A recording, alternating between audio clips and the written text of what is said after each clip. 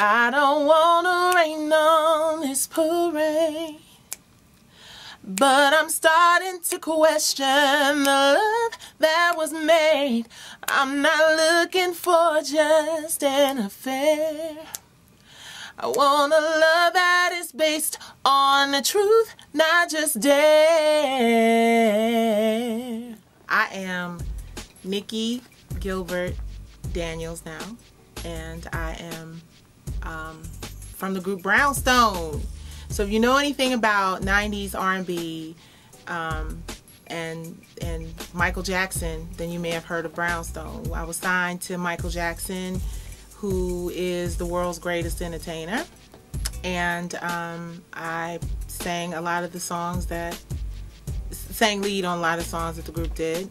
Maxie is another member, Keena is another member, Mimi is another member, Raquel is another member, Tisha is another member, and your mama might be a member of Brownstone too. If you dig deep enough, you might. No, I'm just kidding. Brownstone is an ever-changing entity. I'm a little chubby girl from Detroit with big dreams. Went on to meet Michael Jackson. I got a record deal.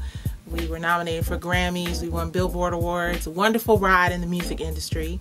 Then I started doing some television and film stuff. So I did like the movie Woo with Jada Pinkett and Tommy Davidson. I did a movie called Living Out Loud. I had a very small role in the movie Living Out Loud with Holly Hunter. I actually had a scene with Holly Hunter sitting on the stoop of a brownstone in New York, and that was Queen Latifah, Holly Hunter, Danny DeVito. I did Living Single with the Mari twins. I did Martin. I played Pam's cousin. I went on from that to doing plays with Tyler Perry. I did the play Meet the Browns. I played, before I did the play with Tyler Perry, I actually did a play locally here in Atlanta, Will a Real Man Please Stand Up? That's a long title, but that was the title of the show. And at that play, I met, you know, it was one of the things when you're a budding young playwright and you're trying to get stuff cracking, sometimes the audience doesn't show up. And this particular time, you know, we did this play. Monifa was in this play. A couple other really amazing actors. Palmer, I don't know what Palmer's last name is, but I'm, you know, bad with names. So Palmer and Monifa, great cast. Nobody showed up. The producer pulled us backstage and was like, look, ain't nobody here. You know, might have a hard time getting your check. If you still want to go out there and do your job, we'd appreciate it. You know, and if not, then, you know, I understand. I'm like, hey, I'm a trooper. I'm a thespian.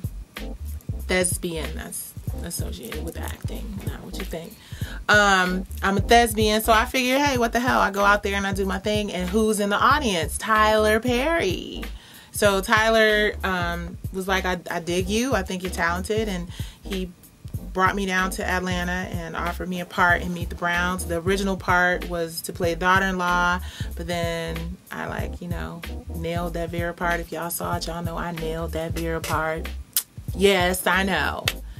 Okay, I'm tripping. But I nailed the Vera part. I loved it. It was one of the funniest characters I've ever played.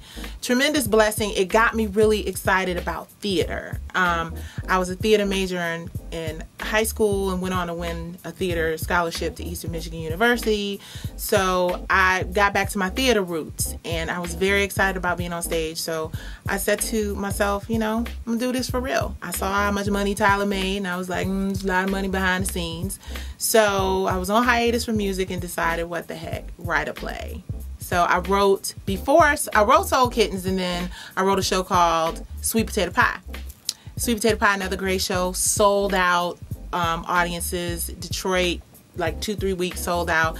Boris Kojo, Sherman Hemsley, Terry J. Vaughn, my homegirl, just an amazing cast of people. That was the first play I ever wrote and directed and produced or whatever.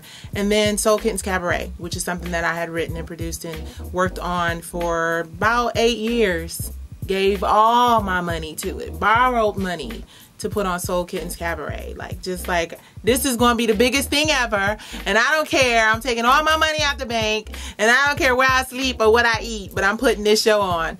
And you know, a couple years after that, it was the biggest regret ever. But God has a way of making it happen, turned it around, and it was bigger than I ever could have imagined.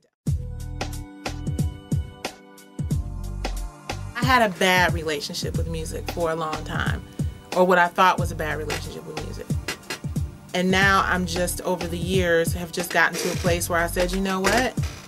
I'm gonna use the gift that God gave me to not just tell my story, but hopefully tell a story that a lot of other women can identify with. Everybody identifies with this big mouth and these big lungs and, you know, me singing. So that's sort of where it all began. And I think that I owe it to people who appreciate my music, who appreciate good music, period, to give them great songs. And, you know, I'm starting to fall in love with music again. And ironically, my single, Falling in Love, is not necessarily about a man. Could be about music. You never know. But listen for that, February 14th. I'm releasing it independently.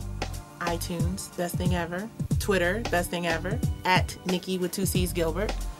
At Amanda B underscore Amanda Renee. B underscore Amanda Renee. And of course y'all know CISETV, all that. But yeah, I'm working on a new record. And I think that it's going to be hot. As a matter of fact, I know that it's going to be hot. Because it's coming from my heart. This album, I think, is going to be called Introducing Nicci Gilbert. Because I think this is going to be the first time that people really get an understanding of who I am. I'm always Nicci from Brownstone, or the chick from Brownstone, or whatever. And I want people to understand and accept Nicci Gilbert. I'm a producer, a director, a love child, a wife, a sister, a friend, an insecure, overweight, big teeth. You know, but I love myself so much. And I, you know, want to share that through my music. Be honest with yourself and surround yourself with people that will be honest with you. And if you don't really have what it takes to be an artist professionally, not just in terms of your talent, but in terms of your ability to persevere and stick with the BS and just give it everything you got, then do it as sort of a hobby or something that you enjoy, but don't make it a lifestyle, because this business will chew you up and not spit you out. It will hawk.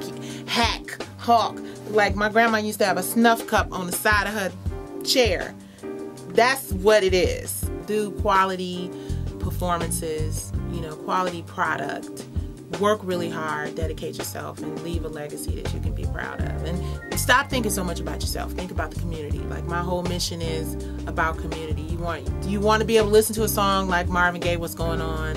You want to be able to listen to a Nina Simone. You want to listen. We can go back and listen to those artists, and they tell us stories of what was happening then. It was a contribution to our development, to us as a community. What's up, world? It's Nicci Gilbert. You're watching CISETV. I love you, and I hope you love me, and let's support CISETV.